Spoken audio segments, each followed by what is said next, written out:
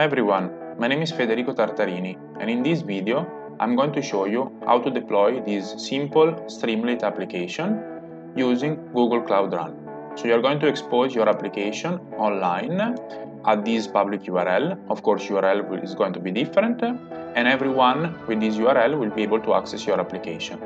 So this is a great way if you have created like a Streamlit application locally, or if you have some Python code and you want to showcase your work, to deploy your application in a very simple way. It's going to be most likely free because Google Cloud Run offers quite a good free tier that you can use it for free. And just in case you get billed because your application is used a lot, Google Cloud Run it offers like a positive advantage compared to App Engine or any other solution such as Heroku, that you're going to be billed only when your application is used because it's serverless. So basically you don't have to maintain the server and you don't have to worry about updating a server and downtime, because all that is going to be managed by Google. If you want to find out more about Cloud Run, I would suggest you to look at their official website in which they explain all the positive features, and I'm going to suggest you to look at my previous video in which I show how to deploy a Flask application on Google Cloud Run, and I explain a bit what Google Cloud Run is and which are the benefits compared with other services such as Heroku or even App Engine. Streamlit, on the other hand, is a very nice open source Python package that allows you to build powerful application with very little code. So basically you don't have to add much to the code that you have already written in Python, but you're going to be able to create a very nice application such as this one that I was showing you before, and you don't need to have any front-end skill development. So you don't need to know how to write JavaScript or React, you just convert your Python code in this beautiful web application. In this tutorial I'm going to use a boilerplate from Streamlit. So here on their website they show you how to create a Data Explorer app. So this is what I'm using specifically for this example. I'm using this code here at the bottom. Of course, feel free to use a different source code or change this based on your requirements and to deploy any Streamlit application. Okay, so as you can see here I've deployed online and I've deployed locally. So let's go step by step and I will show you all the things that you need to do to deploy it on Google Cloud Run. So to follow along with me in this tutorial, you will also need to install Google Cloud SDK command line tools. It's not really required, as I've showed you in my previous video on Flask, which I'm going to put a link here at the top. You can also do that by pushing your code to GitHub and then cloning it online and deploy your application. But I think it's much easier if you install Google Cloud SDK command line tools. So you can just go here on Google, search for Google Cloud SDK, installing, and I will put a link down in the description, and then here it explains how to install it. It's pretty simple and pretty straightforward. You just have to run this command based on your operative system. Okay? So now that we know what we need to do to get started, let's create a new project with PyCharm. I'm going to use PyCharm for this tutorial just because I think it's a great IDE. Of course, feel free to use any other IDE, or in fact, you don't even need an IDE because it's going to be very simple to deploy this application. But I think PyCharm offers like a lot of nice features for free, so I'm going to use that. So we're going to create a new project. So we're going to create this project. In my case, I'm going to create it on the desktop and I call it Python project. I'm going to create a virtual environment. It's always a good practice to create a virtual environment when you create a web application, because so you're going to be able to manage all the dependencies and test that everything is working locally before you push it to the cloud. So we are going to here, PyCharm, we're going to create a new Python project using virtual environment. Python 3.8 is fine. We are not going to inherit global side packages, and we're not going to make it available to all projects. So we can click on create and we are creating a project.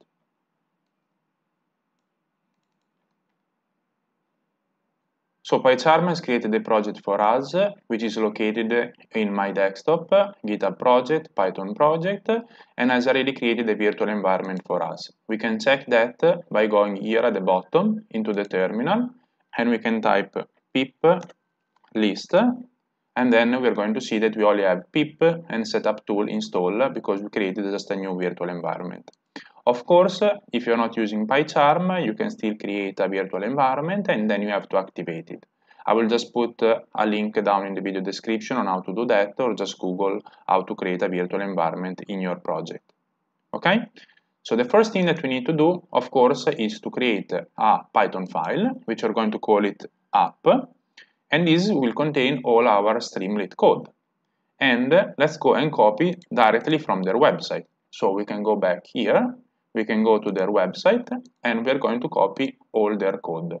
Again, feel free to change this code and to edit based on your needs. So we can just copy this code here, and this is the code that we have. Now we can see that PyCharm is highlighting that this is in red because we don't have Streamlit, Pandas, or NumPy installed. So let's go and install them. So we're going to pip install, and then we can say pip install Streamlit. Of course, in PyCharm you could have used Alt Enter and then say install package Streamlit, but I just want to show you how to do it from the terminal. So we do pip install Streamlit, and this is going to install Streamlit, and automatically also is going to install Pandas because it's a dependency, and NumPy. While this is happening, we can go again here in new Python project, create a new file inside the same directory, and we're going to call it requirements.txt. In this file, we are going to write all the requirements that we need. So in this case, I'm using this version of the three Python, Pandas, NumPy, and Streamlit. Of course, you can use a more updated version if you want to. I would recommend you to just specify a version so you always can check that everything is working. And then, of course, when a new version of this package is going to be released, then you can update that. As you can see right now, it's saying that it's not installed because we are just installing it, so we just have to wait for a second. And these are the only three dependencies that we have in our project.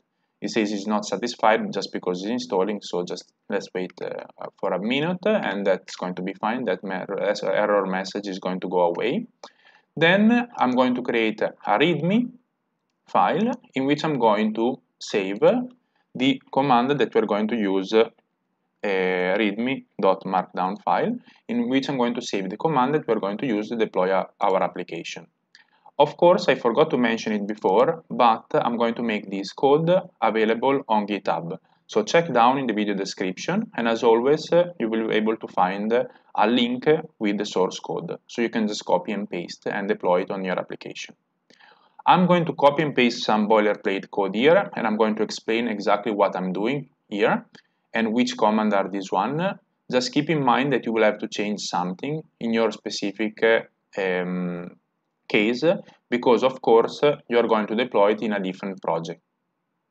So great, now we have installed the requirements, and as you can see here we have all the requirements that have been installed. Now we want to launch our application locally, so we can do with Streamlit, and then we can say run app.py, and app.py is the name that we gave to the Python file.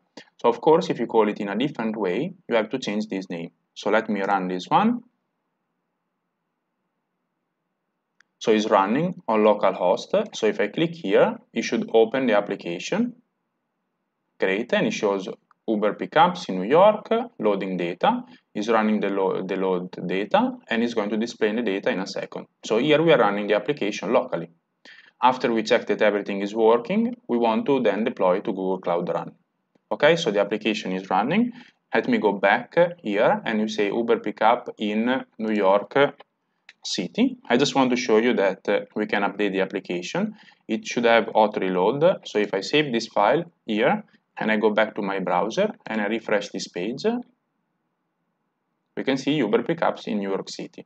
I just wanted to show you, I don't want to change anything else because of course then you can change all the chart and everything, but the scope of this video was just to show you that it's not static. You can also change the code and then it's going to be updated automatically. So great, now we have done almost everything that we needed to do. We just need to go back to our project. So here in, we just have to go here in PyCharm. So we have the app.py file, we have the README, which I'm going to explain in a second what I've put here inside this README, and just in a second I will explain everything. We have the requirement.txt file, which shows us which are our dependencies. We need to create one last file, which is a Dockerfile. Okay, so we create a Docker file, and in this Docker file we are going to copy some boilerplate text. As I previously mentioned, don't worry too much because I'm going to put this, sorry, I haven't copied the full text. So I'm going to put this code in a GitHub repository, which is going to be public. So you're going to be able to copy this code without any issue. But let me explain more or less what I've written here in the Docker file.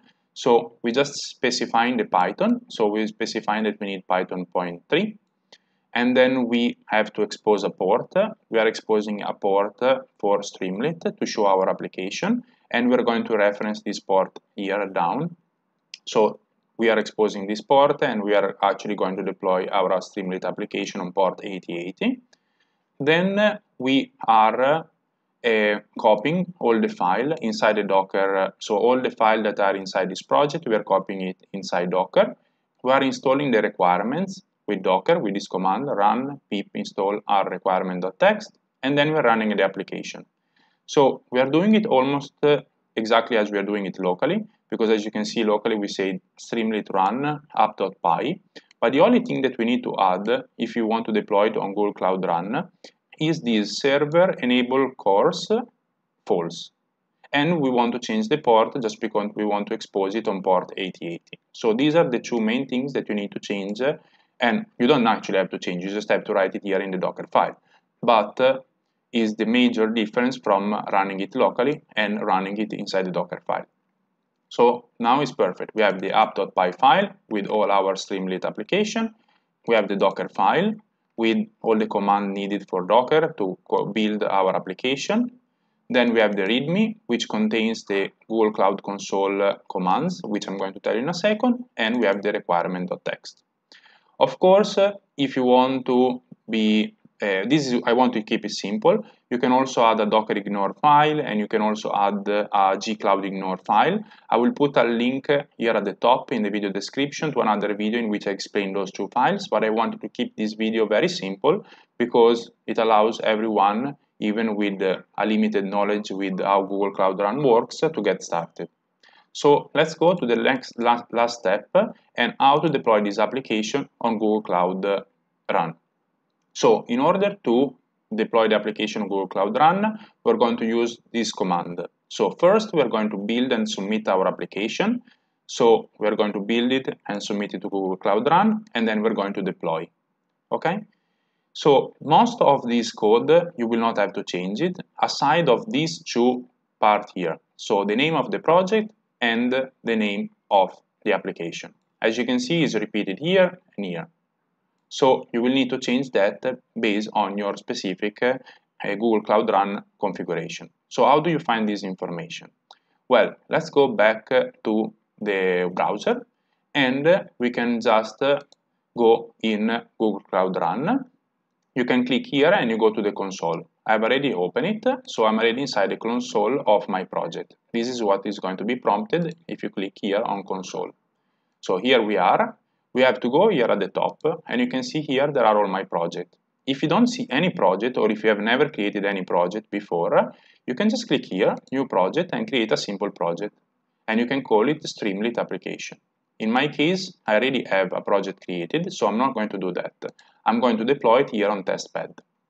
So here on testbed, you can see the name of the project, but what actually we need to put in that command is the project ID. So is this string here. So I'm going to copy, and then I go back here and I paste it here. And as you can see, I've already done it, so I don't need to change it. So this is the project ID, and has to be copied here and here.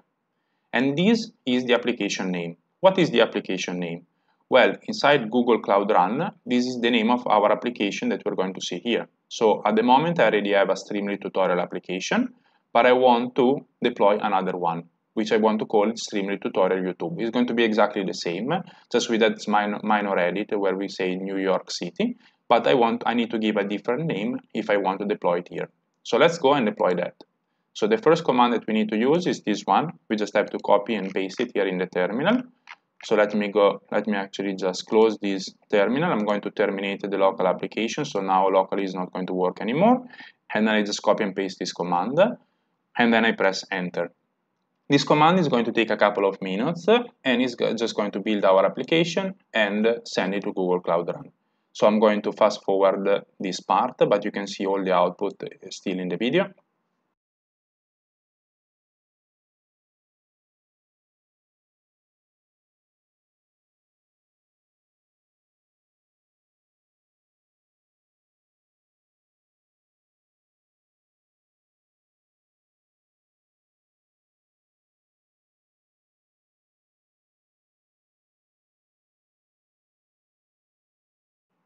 So great, everything was fine. We can see a success message here. So it tells that everything worked fine. Now we need to deploy the application. So let me go back here to the Cloud Console, and you can see that there is only one application. Let me refresh this because we haven't deployed yet. So here we have just one application. Let's go back here and let's run this command. It's going to ask us a couple of questions, which I'm going to show you what you need to answer. So basically the first one is going to be the service name, just because we didn't specify here in the tag. So we are happy to call it Streamlit tutorial YouTube. You can change that, of course, if you want to, but I'm going to press enter because I defined the name here, Streamlit tutorial YouTube. And then you have to specify where you want to deploy your application. You can deploy it wherever you want, or I can deploy it in Asia South. So basically you should deploy it closer to where most of your users are going to be. So I'm actually in Singapore, so I'm going to deploy it in Asia South, which is going to be number 6, and I just have to press enter. This process also is going to take a couple of minutes, and if everything is fine, and if everything succeeds, then we're going to get a URL that we can click on and we can open our application online, and then we can share our URL with everyone else.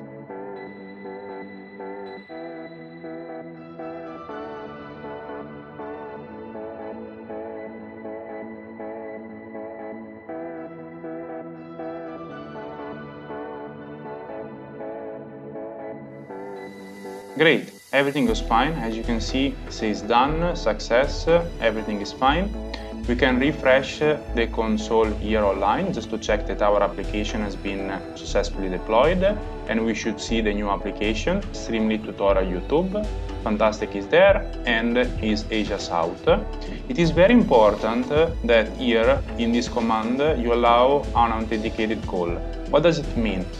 It means that everyone without logging in can access your application, and that's a key because you want that everyone that visits this URL is able to access your application. So let's now click on the URL. We're going to be redirected to the URL and we should see our website. I just want to mention that sometimes it can happen that you get an error when you are loading the application for the first time. It didn't happen this time, but if it happens, just refresh the application. And great, now we have our application deployed online, and we can just play with it, and we can share the link of the application with friends, colleagues, or we can share it online to showcase our work. I really hope you find this video interesting. If you have any comments or questions, please write just a comment down in the video description. And if you found the content of this video useful, please consider liking this video or subscribing to my channel. It really helps me a lot because I'm new on YouTube, so my channel is still growing. So it really helps me if you could just consider subscribing or liking my video. And if you want to support my channel, you can buy me a coffee, and you can find the link down in the video description. Thank you very much for listening, and see you next time.